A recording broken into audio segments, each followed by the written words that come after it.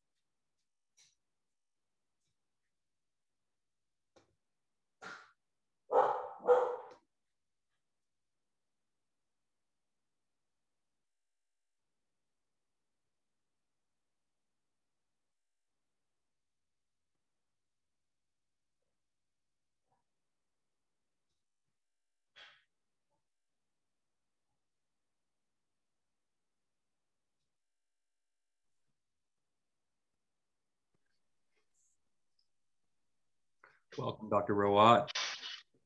Hey, hi Robert, how are you? I'm good, thank you. Glad you're here. Good to see you.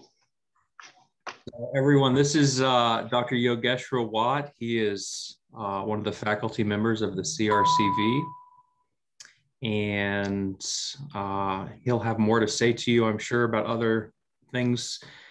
But today he will be doing an introduction to deep learning, an overview, and I think I'm going to head out for the time being. But I'm going to make you the host of the meeting if that's okay with you. Yeah, that's fine. Okay. Sounds good. So we're going to record today's presentation for the students. And otherwise, I will plan on seeing you on Thursday for the project presentations. Okay, great.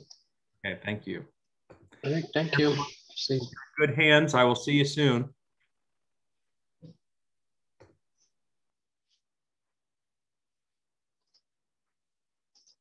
All right, so just give me a minute. Let me share my screen.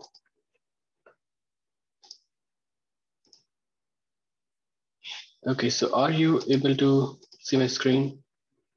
Yes, and I can see the laser pointer as well. All right, great. Thank you for confirming. Now let me stop sharing and let's do a quick intro. So as Robert said, I'm Yogesh Rawat. I'm a faculty here at CRCV.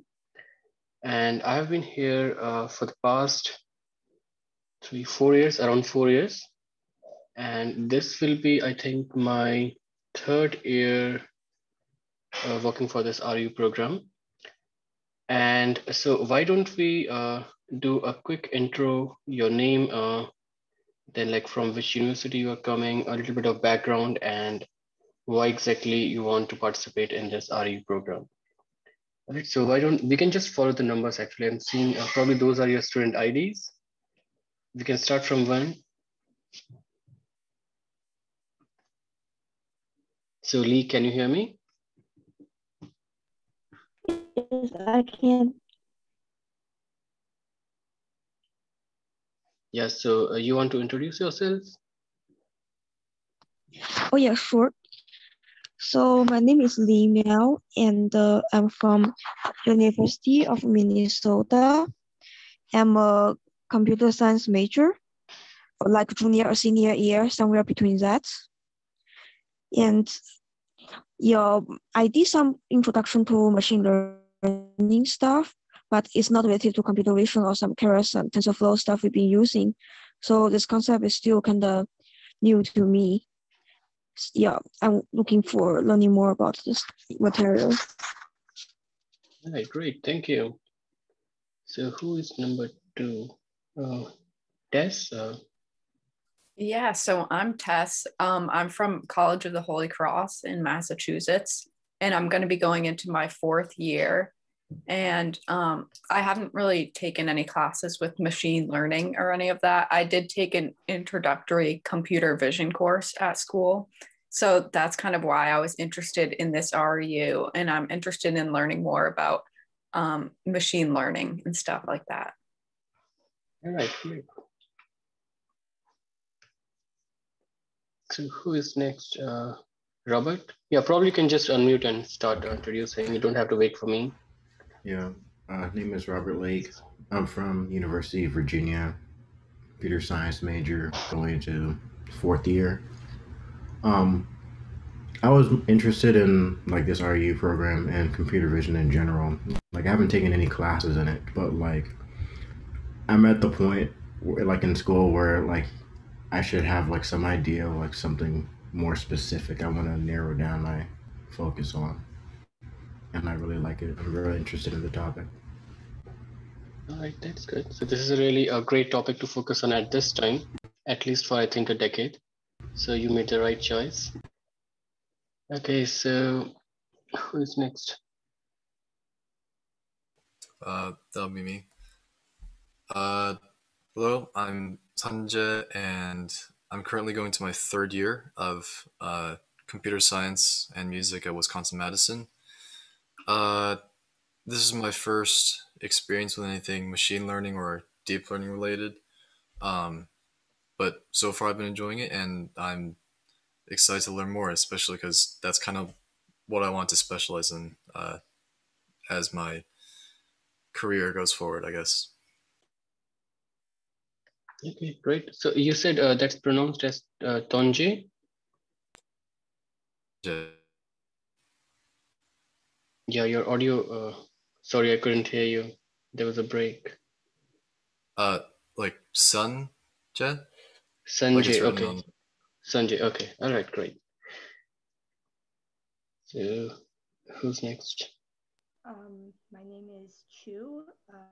I go to the University of Arizona, and last semester I worked with a professor at my university on a statistical machine learning research project, and I found that really interesting. So I wanted to get some experience in computer vision this summer. All right, great.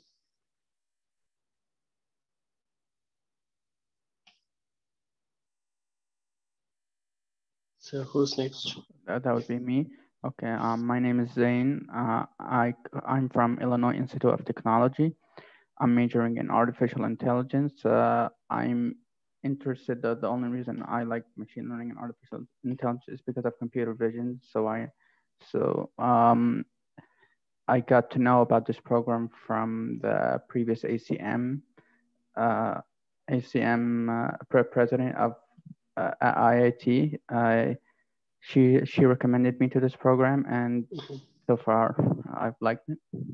Okay, that's good. So we are getting, I think, students from IIT, I think consistently from last 3 years. So last year, if you know, Arushi was there. Yeah, she's the one that actually told me about it. It's like we were in the Discord. I asked about research opportunities. She came to me with this. I applied, and then there was Eric before her. She told me. So I still talk to Eric sometimes. He's working, but he's not happy, so he's applying for higher studies. And Arushi, she's still working with me. I actually met her yesterday. She's preparing a submission for NeurIPS, which is like the top ranked conference in machine learning. And I think she also got a PhD admit from, I think, Penn State. So she will be starting this fall. So that's really exciting. All right, so who's next? That would be me. Hi, my name's Leah. I actually go to the University of Central Florida, so right here. I'm going into my 3rd year, though I'm like kind of behind on the computer science because I was originally computer engineering, so I'm not like super far into things yet. So I haven't taken any computer vision or machine learning classes, but I've always been super interested in stuff like that. So someone sent this opportunity in one of the, like, it was actually also the ACM from our school. So I was like, oh my gosh, well, I have to apply to this. So now I'm here. Okay, great. So your background, is it like animated? Because I really like it. Yeah, it's a video I found it on YouTube. It was like Minecraft virtual Zoom background. I'm like, I like it because the cat actually moves. Okay, great. So yeah, I think Brian is next. I'm Brian. I go to UCF. I'm currently going into my 4th year as a computer engineering major. I also haven't really had any experience with machine learning, but it's always something that's really interested me for a while. And I heard about this program from the electrical and computer engineering department at UCF. And I thought it was like a perfect opportunity to learn more and see if it was something I'd be interested in. So I applied, and so far I'm learning a lot, and it's been pretty great so far. Okay, great. So who's next? Ethan? Yeah. Hello, I'm Ethan. I'm a student at the at UCF Honors College. I'm going into my 3rd year. I'm a computer engineering major, and like this is the first like formal like experience I've had with AI. I've done a couple of projects in the past, but they were just kind of like with clubs, or I don't know, there was kind of like more like hobby things, but this is like the first like formal exposure I've had to it. And it's really cool.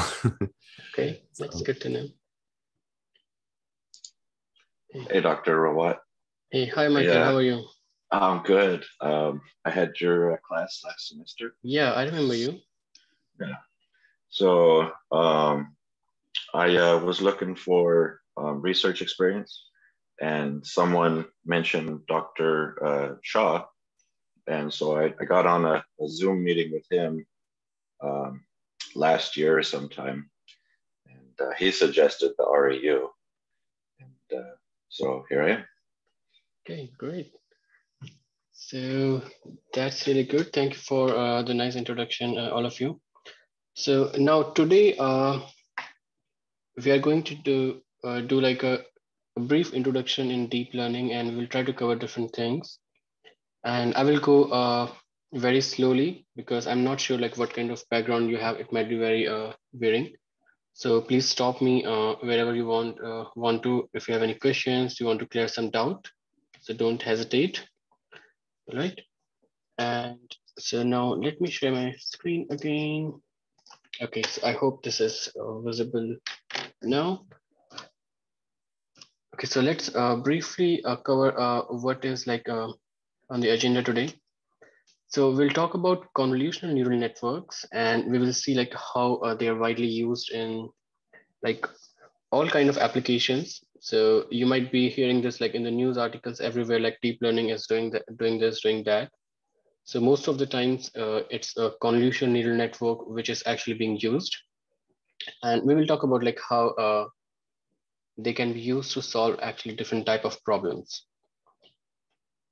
Then what we'll do is we'll do a small case study on this AlexNet architecture, which was kind of a first network which provided this a breakthrough in 2012, and then like all of this deep learning boom started. And we'll talk about like this AlexNet architecture, although it started in 2012, but this was nothing new. This architecture was sitting there, I think, way back late 1990s, and the only change was we had like more powerful GPUs, more powerful machines, and the most important, we had more data. So all of those factors actually come into play, and then this existing architecture was used, which actually changed how research was being done at that time. Then we will briefly cover like how we perform training, how these networks actually learn. And then if time permits, then we will briefly talk about this recurrent neural networks where we have sequential data. All right. So convolutional neural network, they are just like a class of neural network, and neural network is like a very, very general architecture.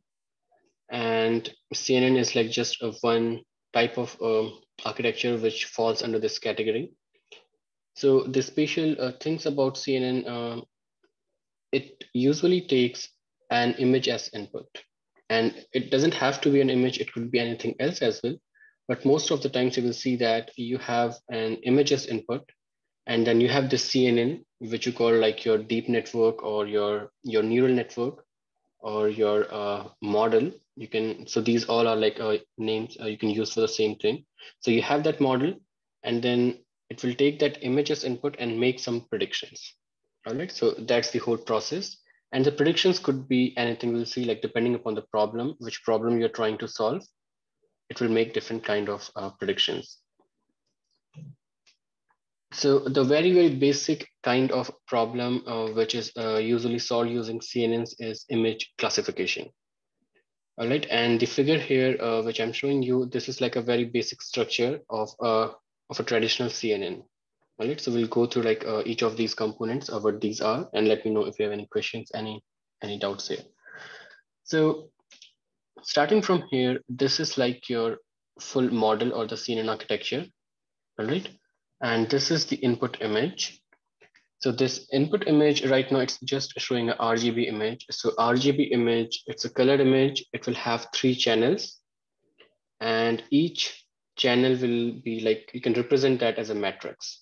Okay, so if you think about this, then this is kind of a volume, and the shape of that volume will be depending upon what's the resolution of this image. So let's say the resolution is 500 cross 500. So it means that it has 500 pixels in this direction, 500 pixels in this direction. All right. And each pixel will have a value, and that value will be between 0 and 255. All right. So then you can save that in a matrix, and that matrix could be just 500 cross 500 table kind of thing. All right. And then you have 3 different such channels, each for like R, G, and B. So then this volume is 500 cross 500 cross 3, and these are that many numbers. So that will be your input to this CNN architecture. All right. Now we'll briefly cover like what these components are, and later we will talk about like how they work. So if you don't understand about anything about like how this network is working, don't worry about it. So this is just an overview. So in a CNN, we usually have some convolution layers, all right? So then we have some kind of non-linearity. All right, we'll talk about what non-linearity is. We'll also talk about how to define or how this convolution layer works. And so for now, just try to remember these terms. So these are like convolution layers, which will take this image as input, which is again a volume. And then these convolution layers actually take this volume and produce another kind of volume, which is kind of a transformation where you are learning the features. All right. So then what's happening is in this network, you are actually transforming volumes to volumes. And at the end, what you do is you take the volume and you just like flat it. So for example, the volume at this level is, let's say 28 cross 28 cross 512. All right. So it could be anything. It's just a random number I picked. Then what you do is you just pick all the numbers in that volume and put that as a vector, like a single line. And that's called feature flattening. So you will get like just one row of those values. All right. And so this kind of architecture is called fully connected layers, or you also call this like multi-layer perceptron, MLPs. All right. So then these are different from this convolution layers. And what happens here is like each neuron, so we call these neurons, are connected with all the other neurons. Right? So, and again, this is a kind of a transformation. We're going to talk about that as well. And then at the end, we actually try to make predictions for each class which you want to detect in this input image. So in this case, for example, we have 4 different classes, bird, sunset, dog, and cat. So what we will do is we will try to figure out whether bird is present in this image or not, whether sunset is happening or not. And then at the end, this network will provide you 4 different values, and each value will tell you whether that particular class is actually present or not. So if and these values are ideally between 0 and 1. So if it's close to 1, you say that, okay, that category is present. If it's close to 0, you say that that category is not present. Right? So this is a very, very general notion of how your CNN works. And don't worry about how these layers are working, how the CNN layers are working, but you should get the idea behind like what are the different components. So any question in that, just let me know now. Okay. All right, so I'm assuming there is no doubt. So now, as I said, that AlexNet architecture was proposed in 2012, right? And it was not the architecture which made the difference. It was like the other factors, the computational power, the data. So this is almost similar architecture, and it was proposed in 1998. All right, so these are the authors. And you might already know all of these authors because they often come like in the headlines. And so back then it was used, so it was called LANET architecture, and it was used to classify black and white images, of course, because RGB again mean if you have more data, you need more memory. And these were like very small resolution, 32 cross 32. All right, so 32 rows and 32 columns. And each pixel will tell you like the gray level, which could be between 0 and 255. So that was the input. And again, this is like image, but single channel. And then you have these convolution layers. So you have like some subsampling layers, then convolution, subsampling. Subsampling is like you reduce the resolution of these features. And we are also going to talk about how the subsampling works. But the idea is like, we want to reduce the memory consumption as we move forward. So usually your feature map size reduces. So this one is reducing it to half. Then you again perform some convolutions, reduce it to half using subsampling. And then these are the fully connected layers of which we were talking about in the last slide. And then the final layer where you have the predictions. So you have 10 different predictions because they had like 10 different classes for these letters. And they also use this for like a digit data set where you have 10 different classes. Okay.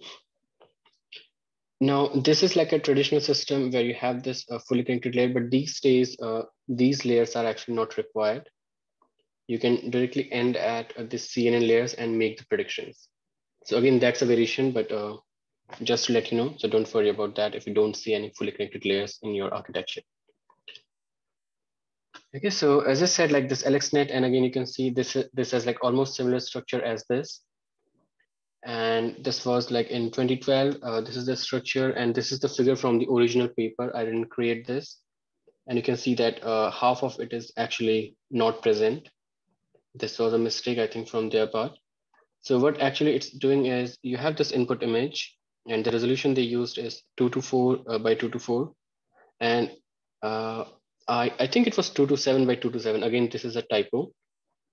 And 3 channels like for R, G, and B. So you can see like you have 2 different branches here. The first, the lower branch and the top branch, right? And these are almost identical. They did that to actually distribute the learning in multiple GPUs. So this part of the network was trained in one GPU and the top one was another GPU. But otherwise it's like similar. These days we don't need that kind of dividing. So these are all the convolution layers. You have these max pooling layers, which is similar to like subsampling, which we talked about in the previous slide, where you reduce the shape of your convolution volumes or the feature volumes. All right, and then you have these fully connected layers. So this number 2048 is saying like that many neurons are present in this layer. And again, 2048 neurons. And this is the final prediction layer. So they used this architecture on ImageNet dataset, which is like a large scale dataset for image classification, where we have 1,000 different classes. And that's why they predict 1,000 different values. Okay, so this was winner of this challenge. This challenge actually used to run every year. So this was, I think, 5th or 6th installment for this one.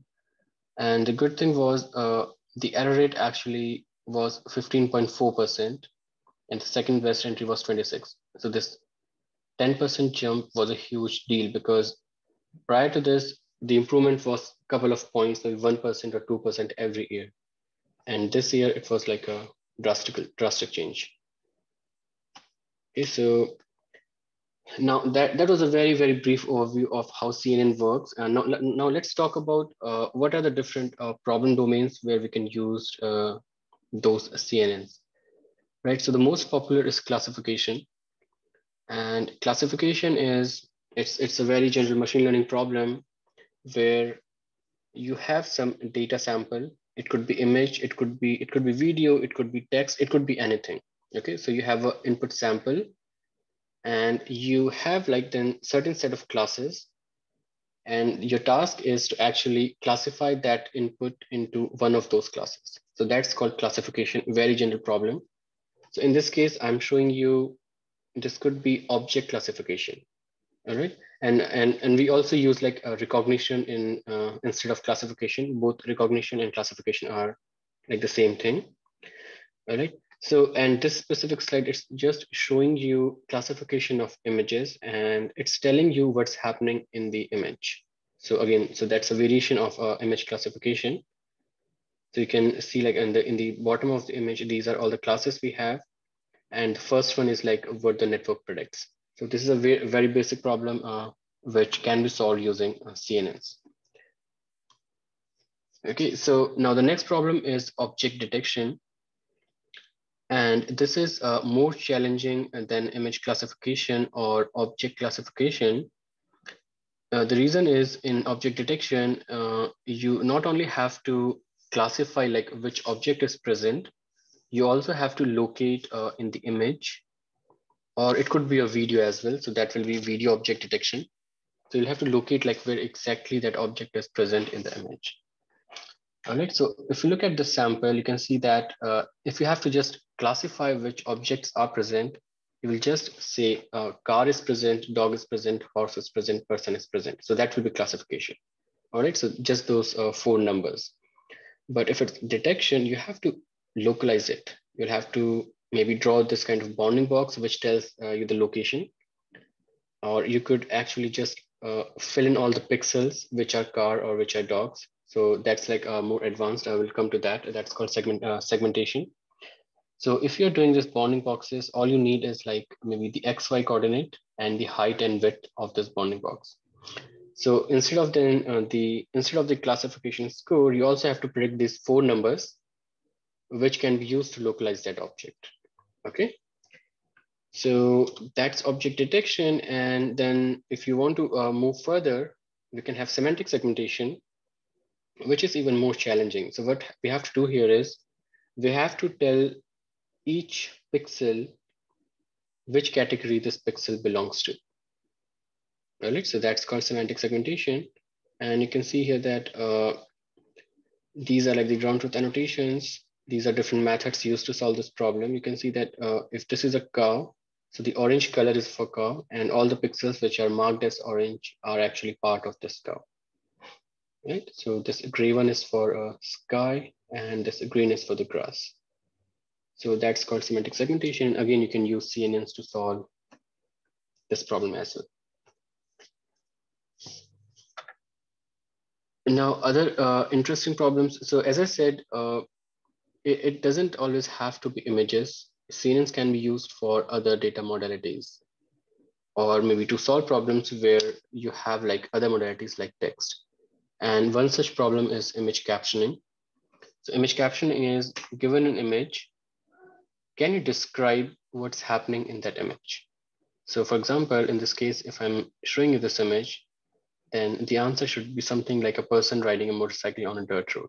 So this is called image captioning, and you can use CNN actually to solve this problem. You show this image to your CNN, and then it will generate that textual description of that image. Okay. So in the bottom, you can see here that I'm just referring to the papers which have used CNN to solve this kind of problem. And you can see that most of these are like pretty old, 2015. So like these days, we have more advanced techniques to actually solve this, much better than what used to be there in 2015. But again, I mean, they are all based on CNNs. Yes, so another interesting application is style transfer. And if you are into arts, then this will be really exciting for you. And the problem here is given an input image and a target style, can you transfer this style into this input image? Right, so this is a natural photograph, and I asked the network to actually transfer the style from this image to this one, and that's the output. So you can see that this is like the same image, but the style has been copied from this one. Okay, so these are some other samples. So it's not just images. NLP is like a very active research area, like a very important research area actually, which is like classifying text, or that's a basic problem. So we can use CNNs to actually solve problems in NLP as well. We can use them for audio research, all right, for speech recognition. So the idea is, as long as you can transform your input data into matrix format, you can use CNNs. All right, so that's the bottom line. And so this one is showing here that how, if you have a sentence like this, I love NLP and like dogs, you can transform this into a matrix where for each word you come up with a vector. And when you stack like these vectors together, then it's going to be a matrix which you can pass through your CNN. All right, and this vector, you can get like there are existing techniques for that. So we don't have to go into specifics. So word to vector is one such technique.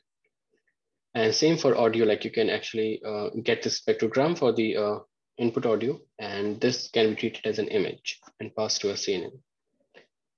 So it's all about converting data to 2D matrix format. And again, if it's 2D matrix, it means that you're using 2D CNNs, but we have different variants there as well. We can have 1D CNNs, we can have 3D CNNs. So 1D CNNs are used for audio signals, EEG signals, so all the signals which have just one dimension.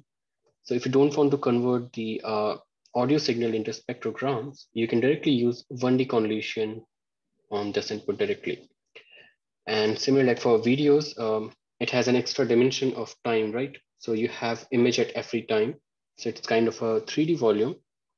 So for that, we need 3D convolutions. So these are like all the variations of CNN. Then the next interesting question is, do we have like perfect CNNs? Can this solve all the problems? And the answer is, of course, no. But this is something interesting, which I'm going to show you. We can easily fool these CNNs. So for example, you can see here that I can make like just pass some random noise to your input, to your model, which you have trained, which actually works pretty well. Then it will make errors. So these are like all the classified classes. So the network thinks this is a cheater. right? So all these other examples, but we can easily see that this is just random noise. So it's very easy to fool them. And this is again a very active research area where we try to develop like these robust models, which are actually not fooled by such type of inputs, right? So these are some other examples where we can fool the network. So if we just pass this image to a trained model, it will easily identify that as electric guitar. So this is a peacock. And you can see that these are not just random images. These are like very carefully created images. You can see that the pattern from the peacock, it's actually being repeated here, right? And the reason could be when your network is when a network was trained to detect peacock, it was just picking up on this particular pattern. So whenever it sees this pattern, it might be detecting peacock, right? So then what we did is, we can just replicate this patch all over the image and still the network says it's peacock. So which kind of shows us like the limitation of these networks, right? It's not looking at the full picture. So it's just picking on cues, taking shortcuts. And that's where like this research is headed, how we can actually make these networks to make predictions like we human do. Okay, so yeah, that was all the background I had to cover. Now we will dive into CNN, the more details. So before we do that, do we have any question? Yes. How are those like adversarial images generated? So these vary. So this is, I think, there's some insertion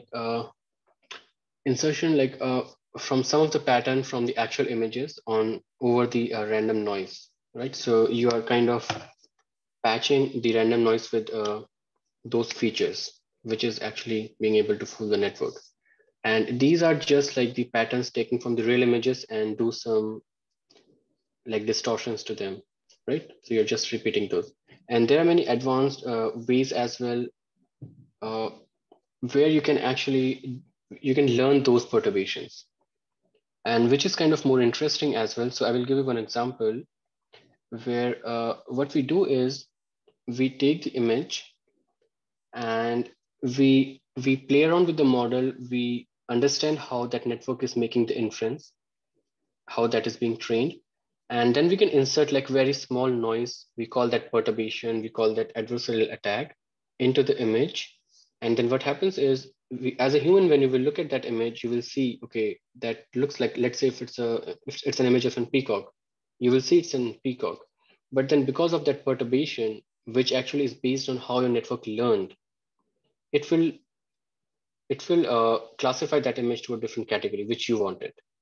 And you might have seen like a very famous example where if you have a stop sign, then if you are working in autonomous driving, right? So then if you have a self-driven car, then it should detect that stop sign and stop, right?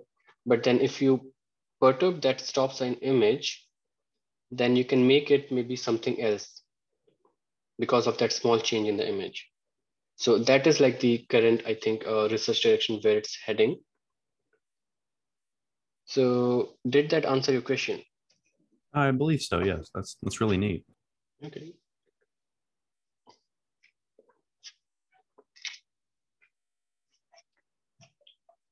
So any other question? Okay, so if not, then let's go to the next part. Now, neural network, like before CNNs, they were just fully connected layers. And as I said, one component of a network is fully connected layers, like which is right at the end. And this is used to be called as neural network. And but again, CNNs are also a type of neural networks. This is just a terminology. So when we are talking about fully connected layers, what this means is you will have a flattened layer, right? And we call these like neurons. So there is no like shape. There's no shape in this. It's just flattened feature vector. And the number of neurons will tell you like how many parameters you're going to learn. So these fully connected layers, they are called fully connected because each neuron is actually connected to the neuron in the next layer. Right? So you can see that repeating pattern. And the idea here is when you're computing value for this neuron, you actually take a linear combination of all the neurons in the previous layer. So it's kind of weighting all these values. So then for getting the value of this neuron, you will need three different weights, one for this neuron, one for this neuron, and one for this neuron. And the value will be this weight multiplied by this number.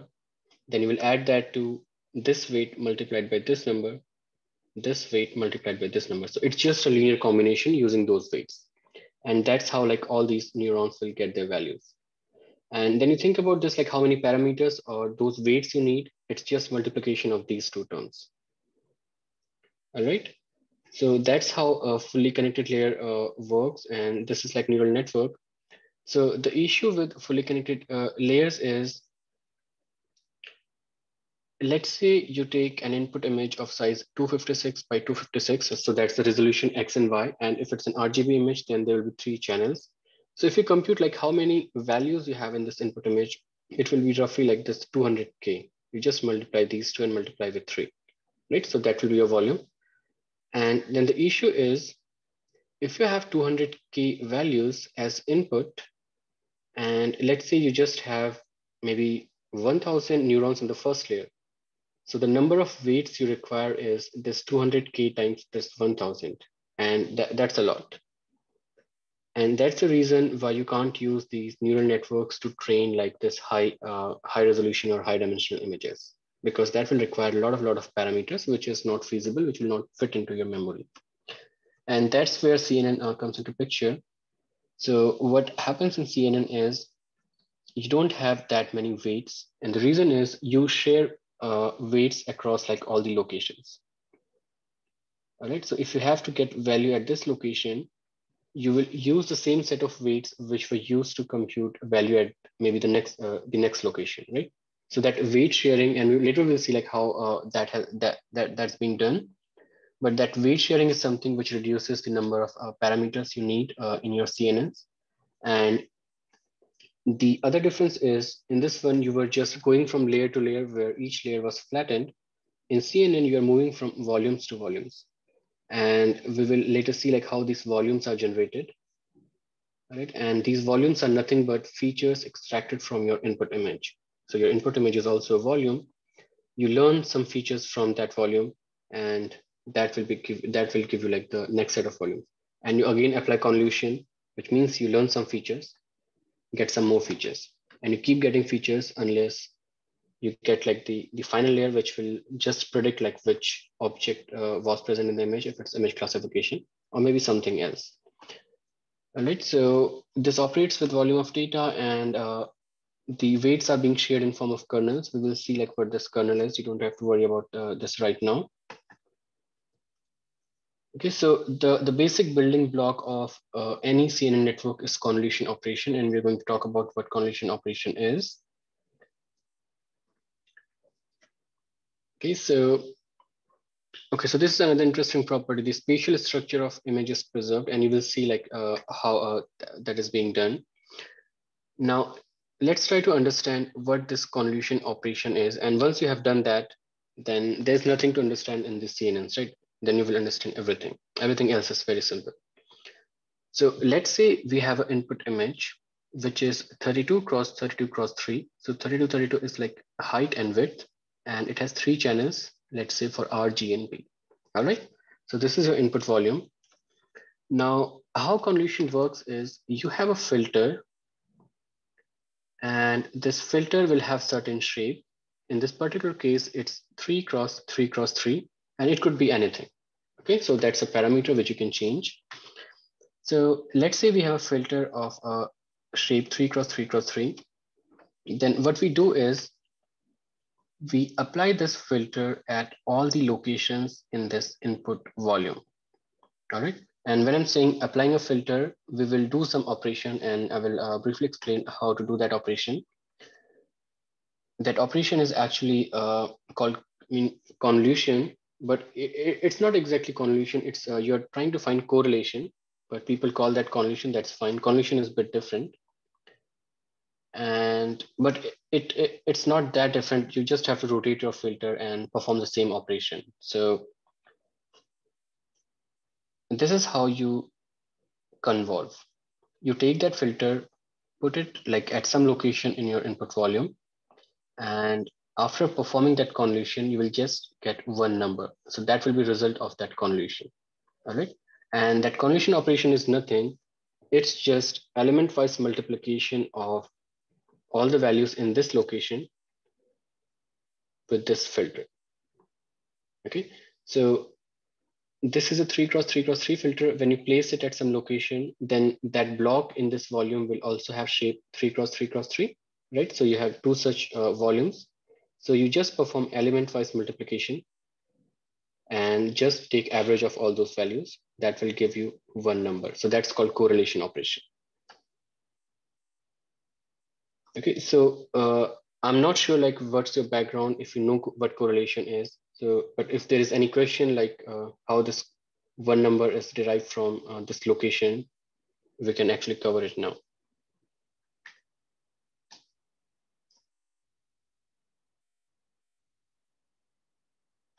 All right, great. So you apply this kernel at this location, you get one number. Now, instead of applying at one location, you apply the kernel at all the possible locations. All right. So then instead of one number, you will get like a set of numbers, which will have a shape similar to the input volume. Okay. So in this case, when I apply this to the input volume, I get, we call this output feature map, and we can also call like activation map. Both are same thing.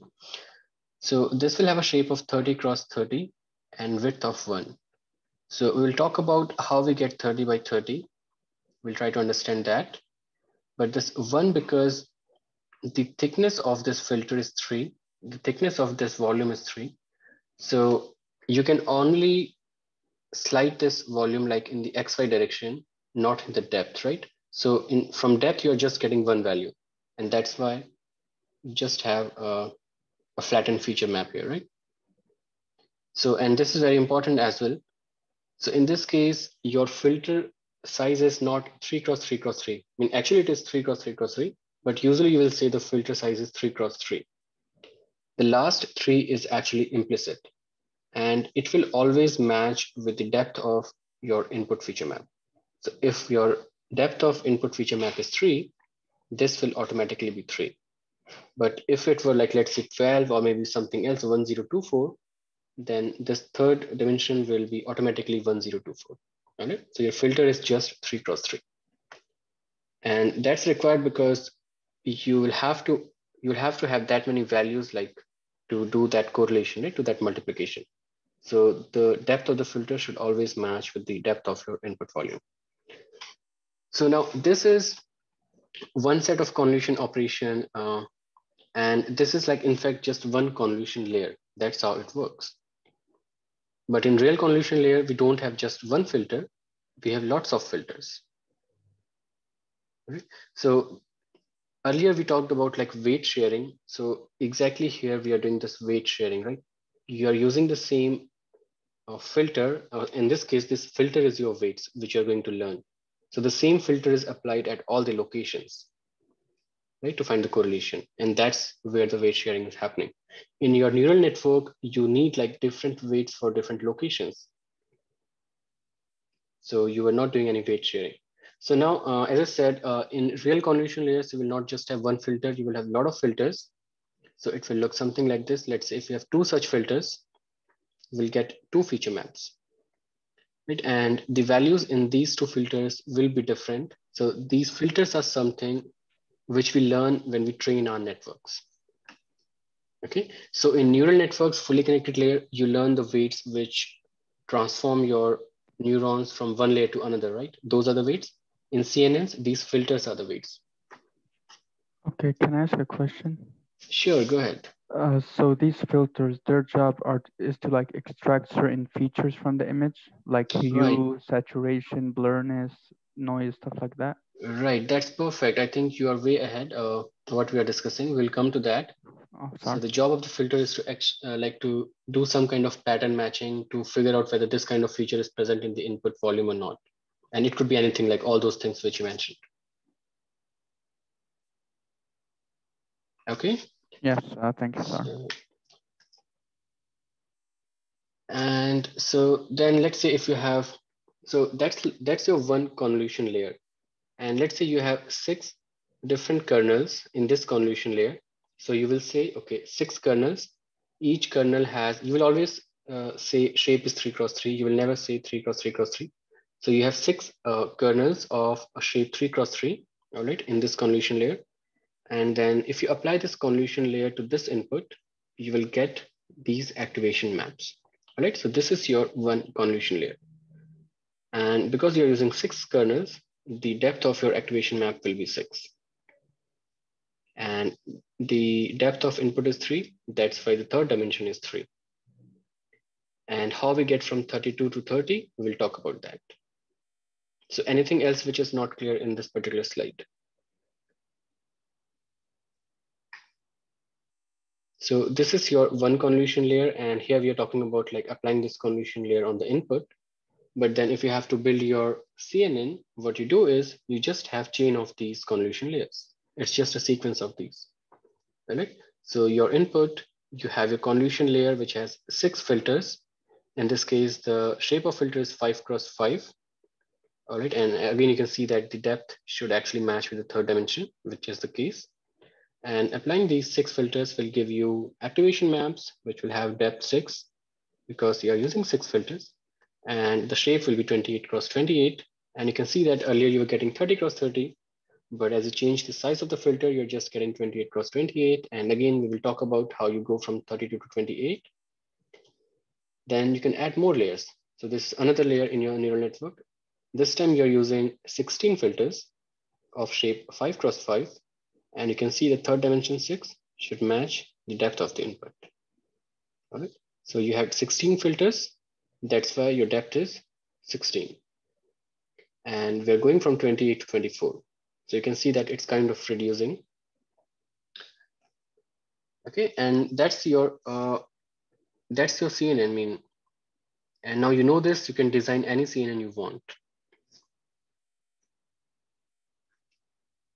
Now, so coming back to like what you asked, let's try to understand that how it's actually extracting features. So before that, let's first try to understand what convolution is. Convolution is like a very basic operation coming from statistics. So if you have 2 different functions, f and g, so let's say ft is a function, and this you can see it's a very simple step function.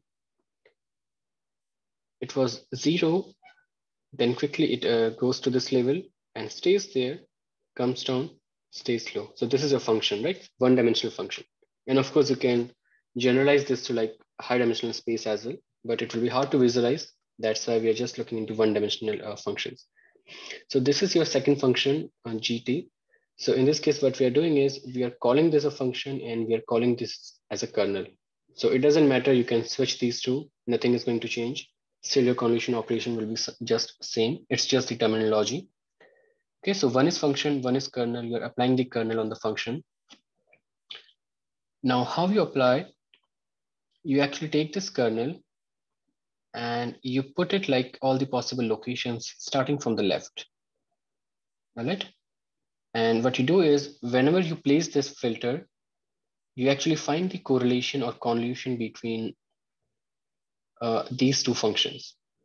So correlation is, you know that you just do element-wise multiplication, right? And just add those values. So when your kernel is at this location right here, then you can see that none of the values are actually overlapping between the kernel and the function. So whenever the kernel is 1, the function is 0. The function is 0, the kernel is 1. So you will always get a 0. Right? So you start from left, you will always get a 0. But you can see that as the kernel is moving ahead, so right at this location, right? So then there was a part like where there was overlap between the kernel and the function where both were equivalent to like this value, which is 1 here, right?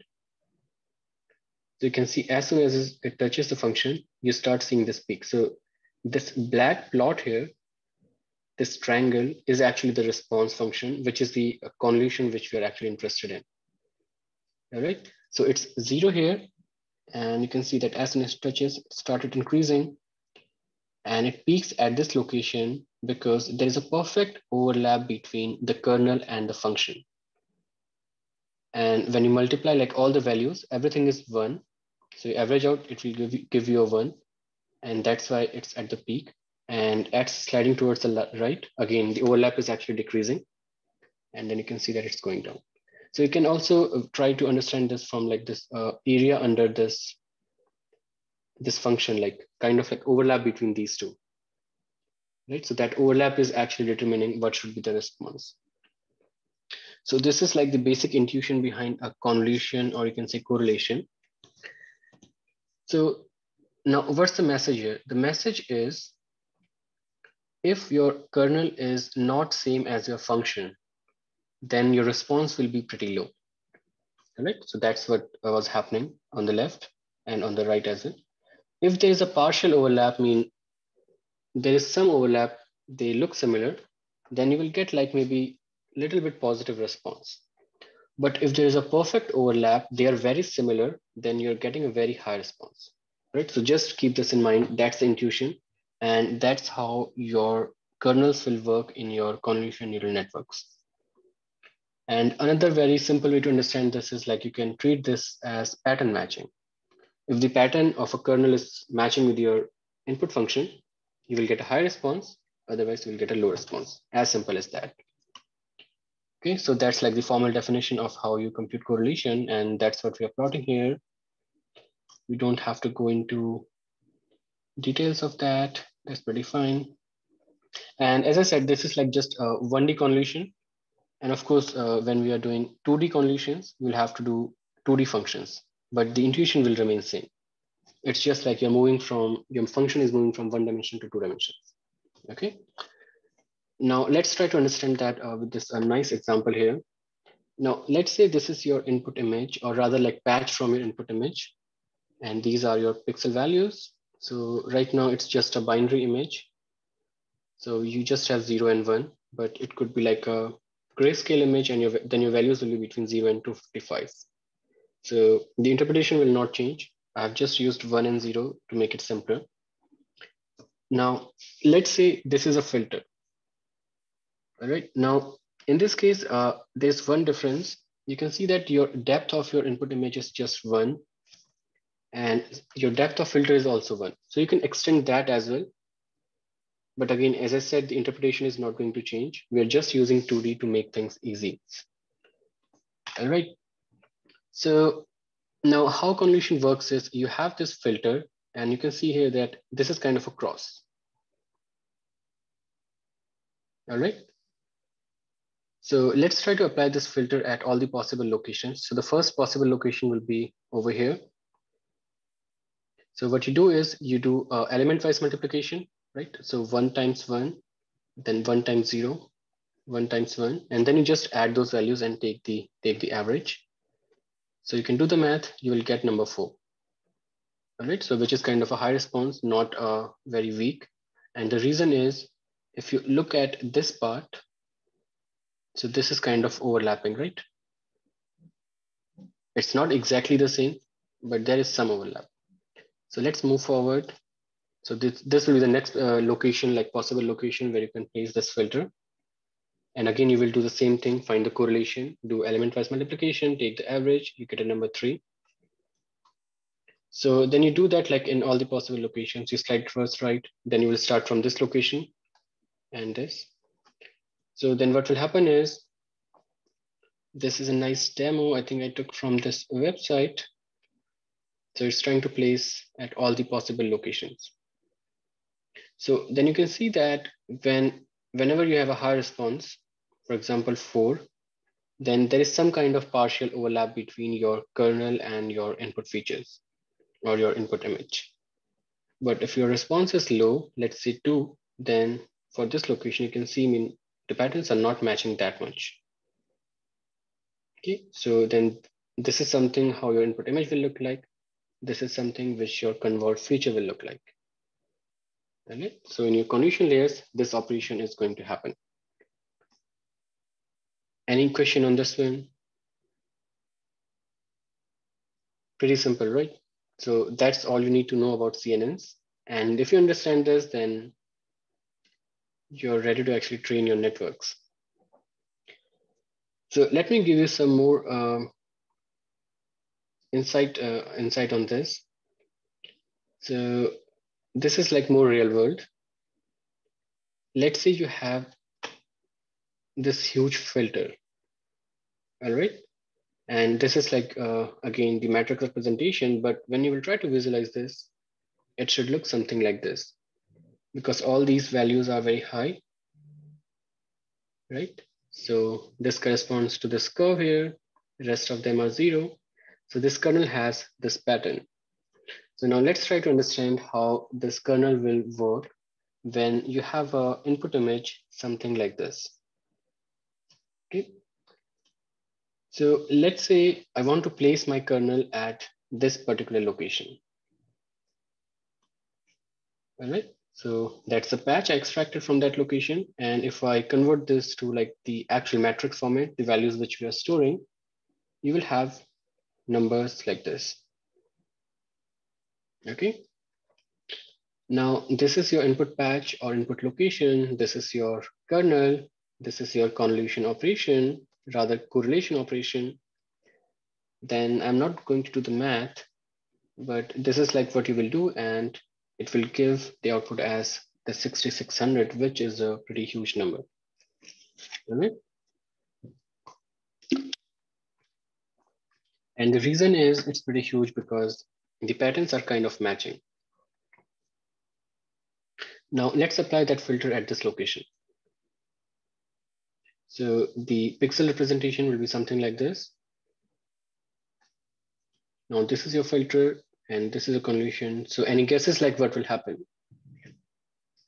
It's going to have a very low response, if any. Right, so you will get a very low response, and the reason is the patterns are not matching.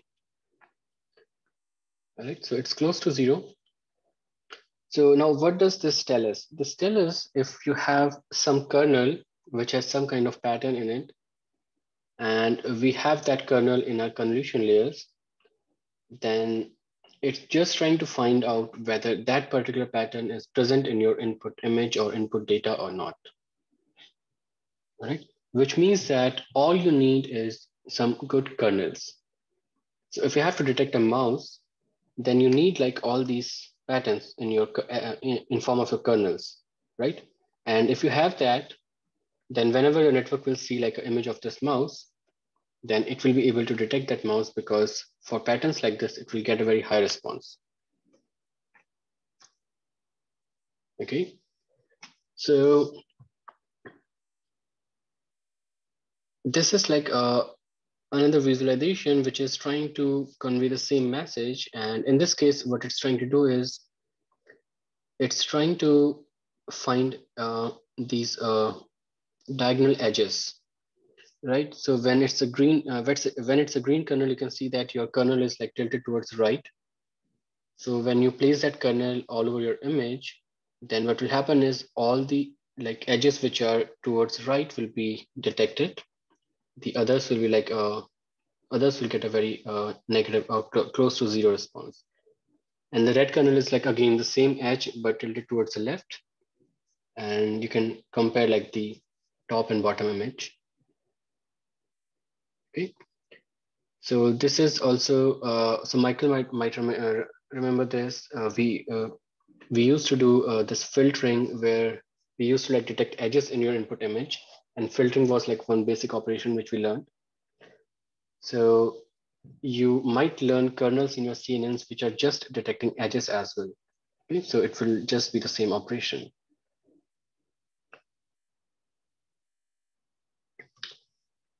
Now, so that was the basic operation, but of course, when there is more to it, it's not that simple. And ideally what happens is you have multiple layers in your CNN, right? So you feed in the input image. Let's say this is like some first couple of layers, then middle layers, then the final layers, and finally the classifier, which is like again the fully connected layer. So usually what happens is the initial layers try to learn low level features, And these low level features could be just edges. They could be like simple patches or maybe just colors. All right. And the reason is because your kernel is usually like maybe 3x3, 5x5, or 7x7.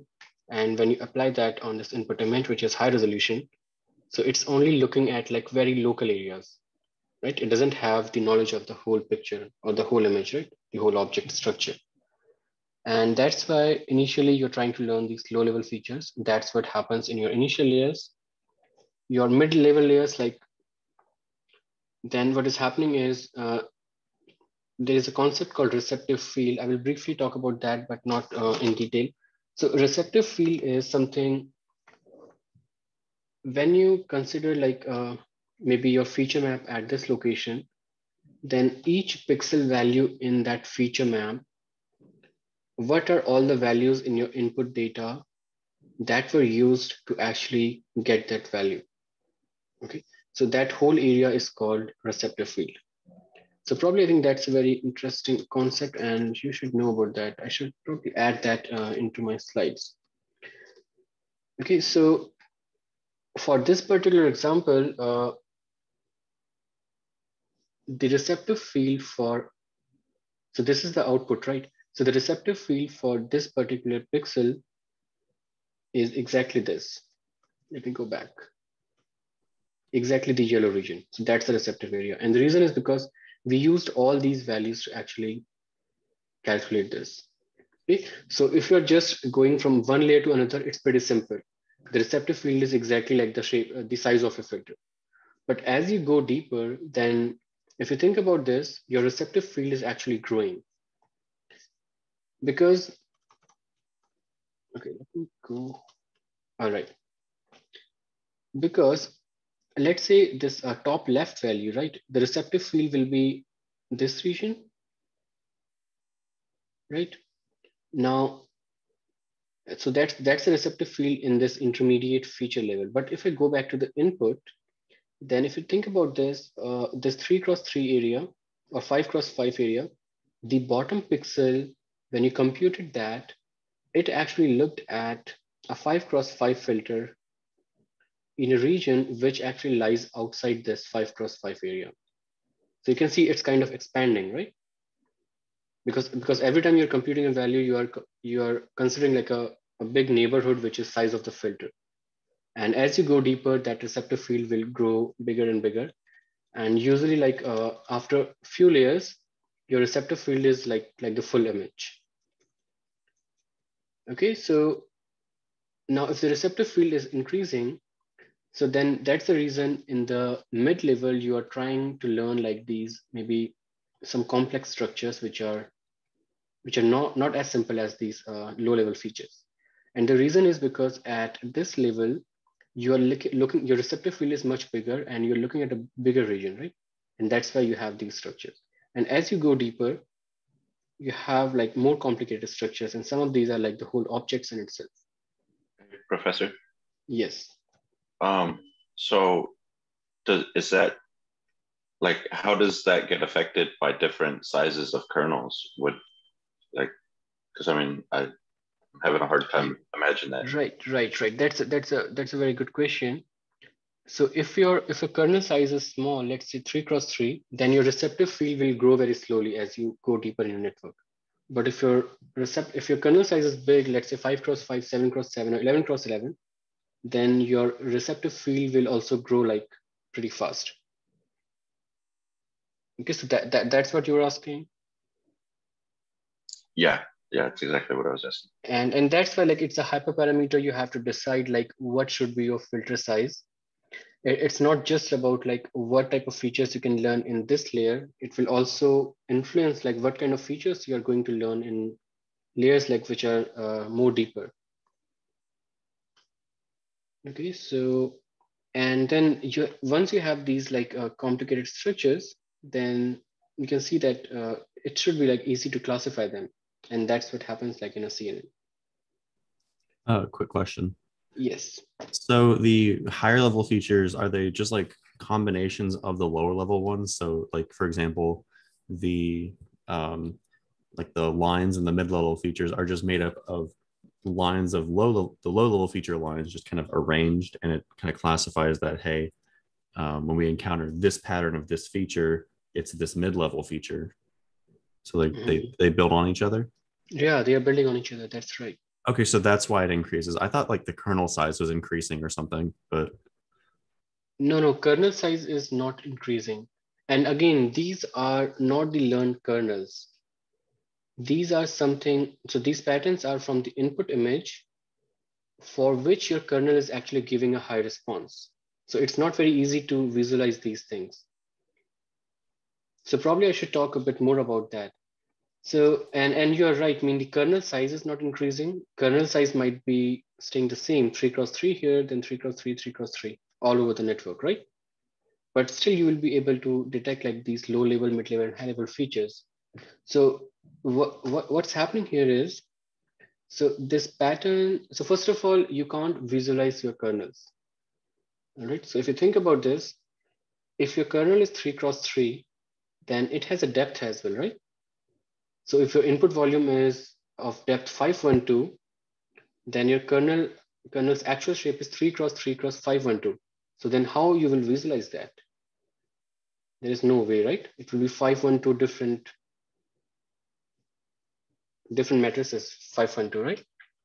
So you can't easily visualize that.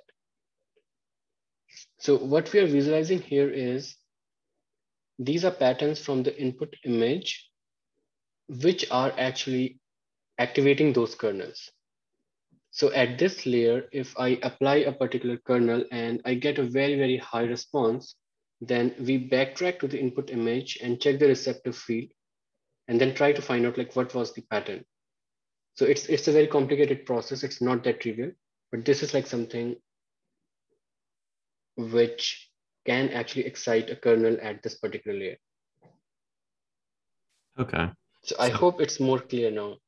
I think so. So I guess in which case, another way you could think about it is you could combine multiple like feature level layers into like one like multi-dimensional or like feature layer, like to say that yeah, because it's sort of just like detecting more complex features, and then you're creating more complex filters that you can slide over, and the patterns that you can recognize become more complex. So right. Okay, so it's like kind of like having a bigger kernel, but we're kind of making the bigger kernel from little smaller kernels, which are also made of smaller kernels. Right. Because that's kind of recursive, right? Like, am I on the right track intuition wise, or? Yeah, right. I think you're in the right track. But again, as I said, it's not very easy to visualize. There are research papers on this topic, and people are still doing research how to do this better. So don't worry too much if you don't have the clarity how to get these visualizations. But just try to understand the intuition that the later layers actually, which are deeper, try to learn like this more complex structures, and the structure like is simplified as you go like to the initial layers. Okay. So now this is an important aspect when you design your CNN. And as I said earlier, we need to understand when we are going from 32 to 28, how exactly that is happening. Right. So in this case, we are moving from 32 to 30. So that will depend upon actually the input resolution, which is 32 cross 32, and also your filter size. And there are a couple of other parameters which we are going to talk about. Okay, so let's say we have our input feature map 7 cross 7, and we have a filter 3 cross 3. So this is the first location where we can apply. So this will give you one value. This is the second value, third value, fourth value, fifth value. That's it. So you don't have like more locations horizontally. And that's why you will only get 5 values or 5 columns, right? And similarly, you will only get 5 rows. And that is the reason when you have a feature map of 7 cross 7, you apply filter 3 cross 3, your output actually reduces from 7 to 5. So you don't have to worry about like how to get this mapping, because you can easily derive a formula for this, which is just like your number of columns in your input feature map. F is size of your filter, and just add 1. That will be size of your output feature map. All right. Now there is a concept called stride. So ideally, we don't want to put the filter at every possible location because sometimes it might be redundant, right? In the neighboring locations, you might not get like any additional values. So it might just be repeating. So what we do is we use a stride. And stride is by default, it's 1, which means that you put your filter at every possible location. So if you have a stride of 2, it means that you actually skip 1 location in between. So something like this. So this is the first location. This will be the second location. So I skip the center one. Okay. So that's called stride. And again, these are some hyperparameters which you will have to know when you design your networks. Again, not like a very complicated, pretty simple. So you can see that this time when you have a stride of 2, your feature map actually goes from 7 to 3. Okay. So you can see that if you increase your stride, then you're kind of reducing the volume which you are extracting from your input feature map. Okay, so now you can update the formula we had in the last slide. So you just put the stride at the bottom in the denominator, divide this term. That will give you the size of your activation map. Okay, so then there is one more concept which is called padding. So before that, so let's say, and again, so not all parameters will be possible. For example, if you have a feature map of 7 cross 7 and you want to use a stride of 3, so then you can see that it's not possible, right? It's not fitting. So this is the first location. You skip 2, and then you can't skip anymore. So then these are kind of leftover. So which means that a stride of 3 will not fit with a feature map of 3 cross 3 when you're using a filter of 3 cross 3. So an easy way to fix that is you use the formula which we had earlier. All right. So, and you see that what's the size of your output feature map. If it's a fraction, not a perfect integer, it means that it will not fit. But if it's a perfect integer like this, 5 and 3, then it will fit. Okay, so that's pretty simple. There should be no issue in that. Okay, so the another important concept is padding. You might be using this a lot. And there are different kind of paddings. Usually we just do 0 padding. So padding is something you add some values like surrounding your feature map. All right, 0 padding means you just put zeros. There are many other variants as well.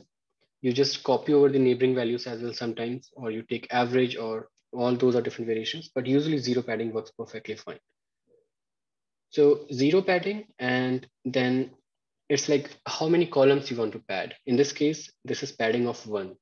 So 0 padding of 1. Okay, so 1 column here, 1 row here, 1 column, 1 row. So now let's talk about like why we need this. The reason why we need padding is this allows you to put your kernel at all the locations in your input feature map. So earlier when you don't have padding, so this was your first starting position when you have a kernel of 3 cross 3, right? And this will be your starting position when you have a kernel of 5 cross 5. So you're kind of missing all these locations. So to avoid that, we add padding. And now when you have padding, you can actually start from this location, which is the first location in your input feature map. Okay. So the other interesting thing is using padding, you can actually keep your volumes consistent layer after layer. So you don't have to change the resolution. So, and that's true because you are applying the filter at all the possible locations, right? So the output should always have the same shape as your input feature map. And now you can update your formula to include padding as well. So you just add this term 2p over here, where p is showing like what's the padding amount. And this is the updated equation. And you will see that when you have a padding of 1 for a 3 cross 3 filter, then your output size will not change.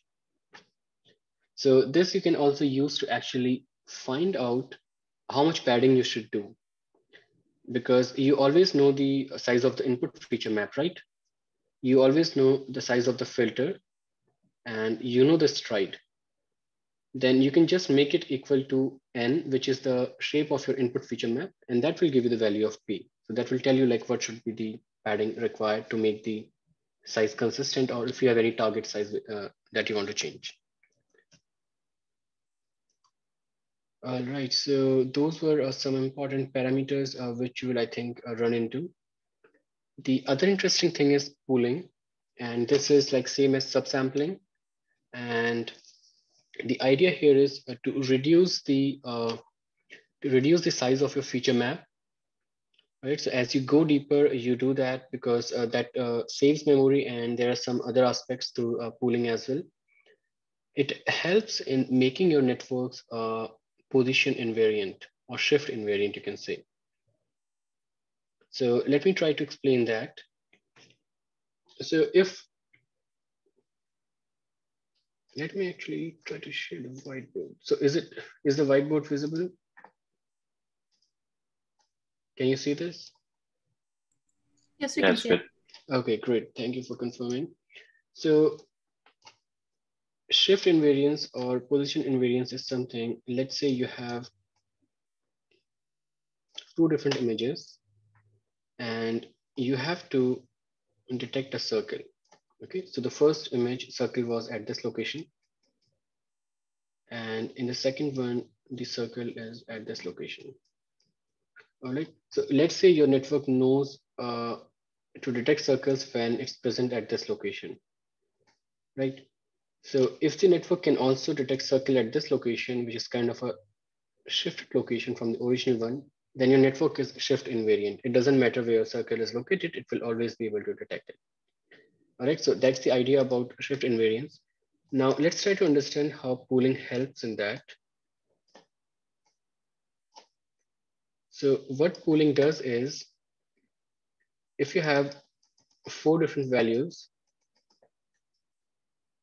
so this is one kind of operation, you just take maybe average of these and put at one location, or you can just take, so that's called average pooling. When you take average, you can have max pooling, where you just take the maximum number, whichever of these is the maximum. You can have median median pooling as well, which we never do actually. So max pooling is the most famous. So now what's happening is, if let's say if your circle is towards the left, then this value or this pixel location in your feature map gets highly active, right? And these will be pretty low. Then since we are doing max pooling, or even if you're doing average pooling, so this will be highly active, right? So, and if your response is not changing, so you will get the same result. Let's say your circle shifts, and then if it will shift, then what will happen is this position might get very highly active. This might be pretty low. But since you're doing max pooling, again, you will get this value as the final max pool value, right? So whenever you're getting high value at this location, you classify that as a circle. Now, if you look at this max pooling operation, it doesn't matter whether like this was active or this was active. The value of this pixel was not changing, right? So this is kind of introducing shift invariance. And again, this is just one pixel, but if you think about like receptive field, how this will reflect back in the input image, then these values might be coming from like different locations in the input image, right? So that's the idea, like how, let me close this, okay. How this max pooling actually introduces shift invariance. Now let's try to understand how this operation works. As I said, you can have max pooling or you can have average pooling. That just defines the operation. But what essentially you are doing is, if this is your input feature map, and again, max pooling, you have some kind of filter size. So if it's 2 cross 2, and again, you will have some kind of stride like you had in CNN kernels. So the stride is used like where to put these filters, and the shape will like how many values to cover. Professor? So yes. Are you on slides or still on whiteboard? I'm on slides. Are they not visible? No, at least for me, I'm still on whiteboard. Okay, sorry. So Oh, thank you for informing me. On the whiteboard. Let me share again. How about now? Yes, thank you. There we Okay, go. I can see great. polling. Thank you for letting me know. So yeah, so what I'm saying is, like your kernels, max pooling operation also has like filters. So there will be some shape. In this case, it's 2x2, and you might have some kind of stride. We never use padding.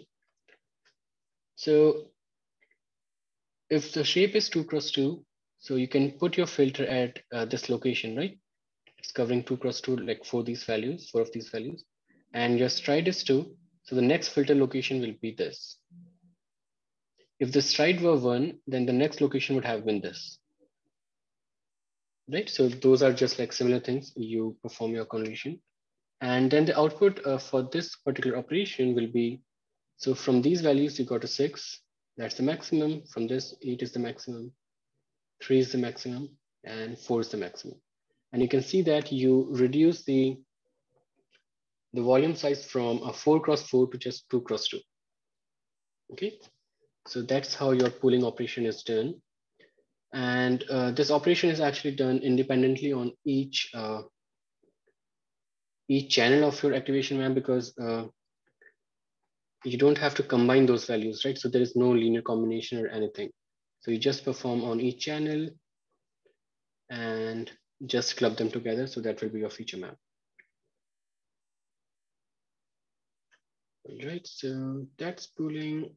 The other interesting concept is activation function. So if you remember earlier, I said like adding non-linearities to your network, and activation function is something which does that.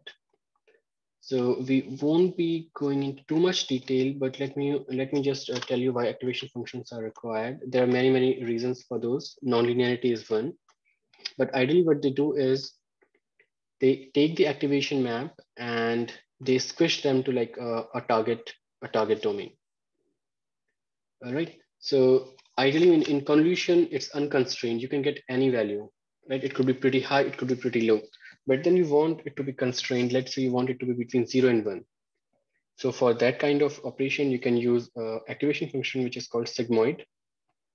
So it doesn't, so this is the equation for sigmoid activation, and this is the plot. And you can see that the target value is always between 0 and 1. All right. So if it's like, if it's highly negative, it will be again close to 0.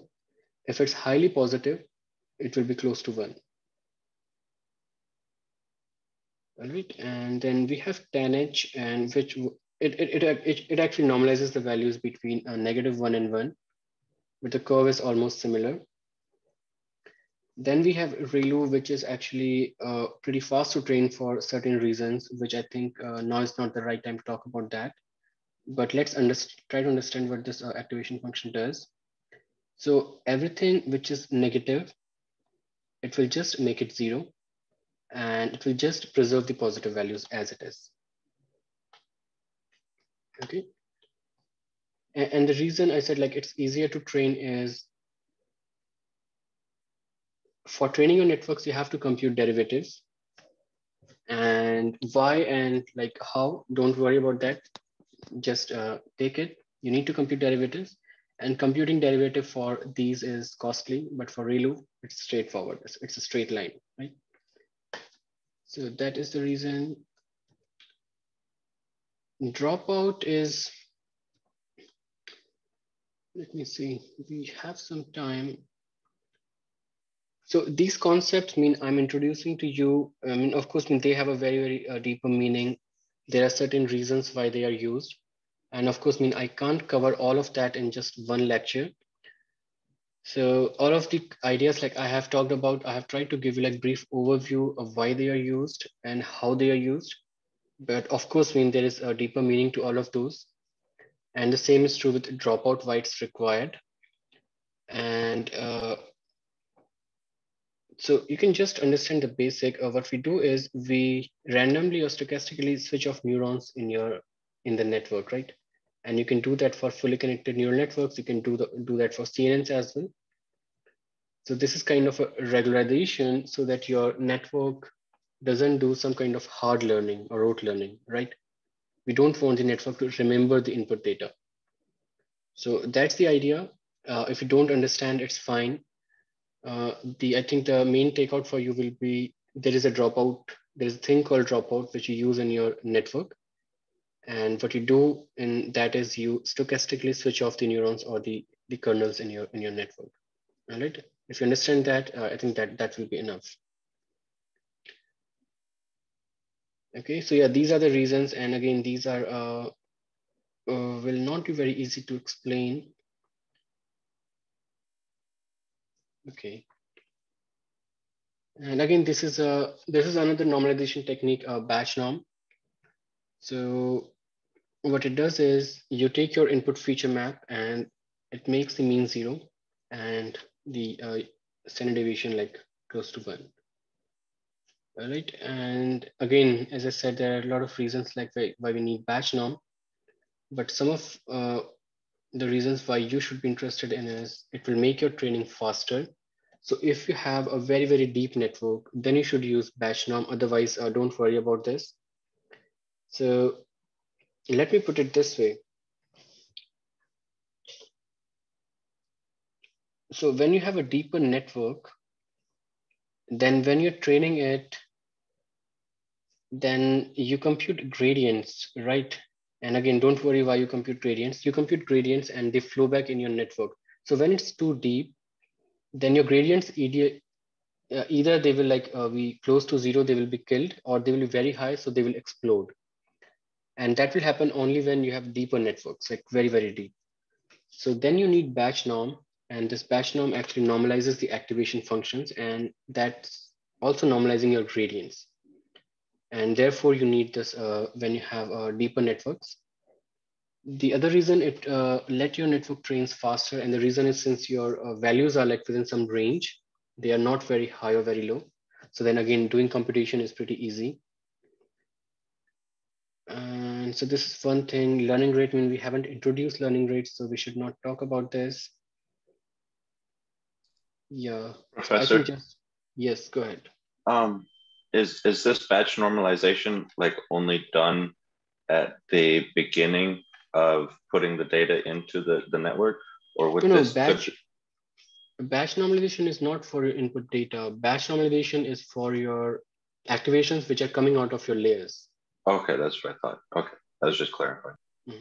Wait, is this the step where like each epoch you have batch sizes and you just split the data set and just train it on each batch separately?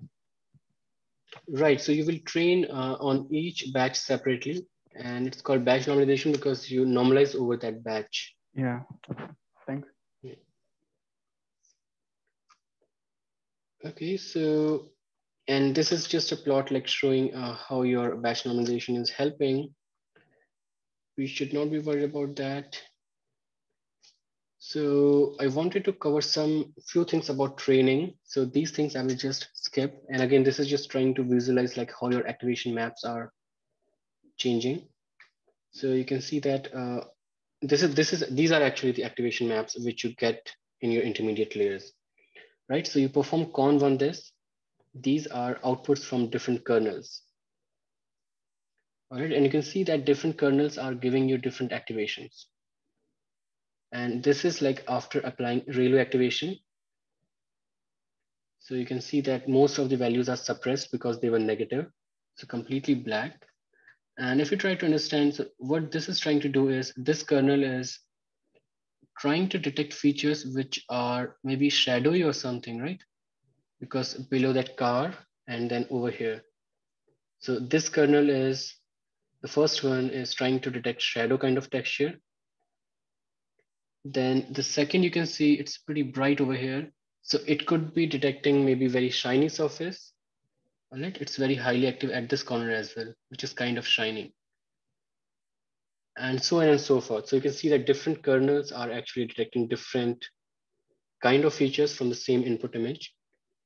And then again, this is the activation after the second set of convolution layers. And these are after ReLU and so on and so forth. Okay, so at the end, you can see that it's getting complicated. And finally, you have this prediction, which tells you whether car is present or not.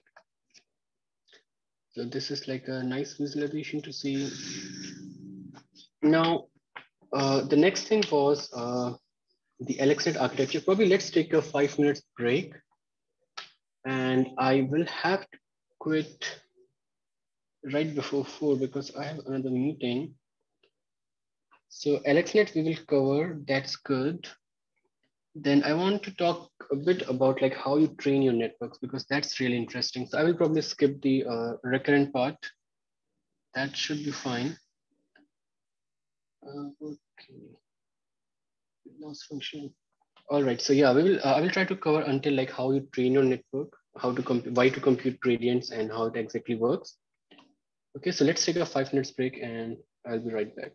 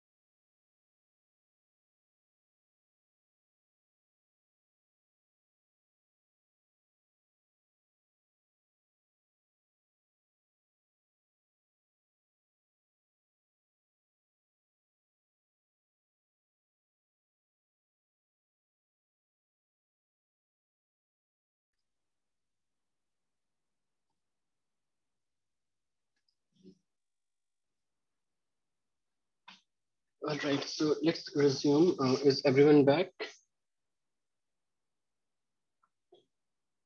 Yes. Great. So, okay, so the next important thing is the number of parameters which you have in your network, right? Because you can't create like arbitrary sized networks, and you you'll have to limit like it depends upon a lot of factors. The first important factor is like how complex is your problem, or and a different like how complex is your data. So for example, if you are, let's say, performing some kind of classification task for videos, that will be definitely more complex than images, right? Because then you don't have just the appearance or the structural thing. You also have like the temporal aspect, how those objects are actually deforming or maybe evolving over time. So the other thing is like, let's say if you have a digit image, which is just binary, maybe numbers from 1 to 10. So that should require like a very small network as compared to natural images, let's say images of objects, right? So those are different things which you have to consider when you're designing your network. And so it's important to understand like, what do you mean by network size? And so there are two different metrics how we define network size. The first is the number of parameters you have. Let's say that's the most important. And of course, like that depends upon a lot of other factors, like how many layers you have and how many kernels you have in each layer and what is the shape of those kernels. So these are some of the things. Okay, so the other thing is, which is really important, is the floating point operation, which you're performing in your network, which is also called G flops, like measured in that term. So that will tell you like how faster you can train your networks. So that's like another metric. So we'll just focus on on number of parameters. So let's try to understand what do you mean by parameter. Okay, so parameter is something which you're actually learning when you're training your network. For example, let's say you have an input image, right? And you have pixel values, so that's volume. So those are not parameters. That's your data, right? So that's data is flowing into your network, and how it flows from layer to layer, that will be decided by the parameters, which is actually the kernels in your network. So those kernels are the parameters. We also call them weights. Okay, so sometimes you will hear like network weights. So that's the same thing. And so the other thing is, so the network parameters are not the only thing which will define like how much memory you need in your GPUs. What kind of data you are using, that will also define like the memory consumption, right? So it could be the case that you are using the same network, but you're changing your input size. So that will require a lot of memory because your data size has increased, and that data size will determine like what will be the size of the volumes inside your network when you move from volume to volume. Because to save that volume, you need some memory, right? So that's a different aspect. So now let's focus on the parameters. So as I said, the parameters are like the kernels which you are learning. So if you have a 3x3 kernel which has a depth of 3, so that will require 9 parameters. So 3x3 and then cross 3. So 9 parameters as a channel and then 27 parameters as a whole. Okay. So that's the number of parameters for each kernel. And then depending upon how many kernels you have in each layer, you can compute that. So we'll do that for this LXNet architecture. So don't worry about it if it was too fast for you. So we will break it down layer by layer. So this is the LXNet architecture. That's the input. And as I said, this is a typo. And again, this is a figure from their paper. So it's not 2 to 4, it's 2 to 7. So 2 to 7 by 2 to 7 by 3, that's your input image. Then you have 5 convolution layers. So the first layer over here, the second, third, fourth, and fifth. All right. Then you have 3 dense layers. And again, dense layers are same as fully connected layers. You can call them neural networks. You can call them MLP, all the same things. So these 3 dense layers. And then you have output 1000 dimensional feature vector. So that's the general structure, okay? So the green ones are cone layers. Then you have max pooling in between. So you can see that how it's going from 55 cross 55 to 27 cross 27. Okay, so then you have normalization. So we don't do normalization these days. I mean, you might find batch normalization, that's fine, but this kind of normalization is not done. This was like a very initial structure. And then this FC6, FC7, FC8, these are the three dense layers at the end. So let's talk about this con1. So this con1 has 11 cross 11 sized filter. Okay, and the input was 227 cross 227 cross 3. And you can see that the shape of the output volume, the depth is 96. And now you know that if it's 96, it means that you had 96 different kernels in your first layer. Okay, so 96 different kernels, and the shape is 11 cross 11. All right, and you know that this is, I mean, you say it's 11 cross 11, but actually it's 11 cross 11 cross 3. And you're applying it as stride of 4. So the first question is, what will be the output size of the volume? And you know the equation, just use that. That will give you 55. So the output shape is 55 cross 55. Okay. The next question is, how many parameters you have in this convolution layer? And that's the question which you should be more interested in. So you can see that you have 11 cross 11 kernels, then 3 is the depth, and 96 such kernels. That gives you 35K. So in this con1, you have 35K different parameters. And of course, don't worry about this. You'll not have to do this like every time you design your network. Your framework, whichever framework you're using, it will automatically do it for you. But then you should understand like how this is being computed, and you should have a rough idea that if you're using this size kernel on this particular volume, then what should be the size of the output volume and how many parameters you should expect. All right. Now, max pooling after this con layer, which was 55 cross 99. So this was pooling layer, and we had 3 cross 3 filters. They were applied at a stride of 2. So the question is like how many parameters you have in this max pooling layer. So can anyone of you answer that?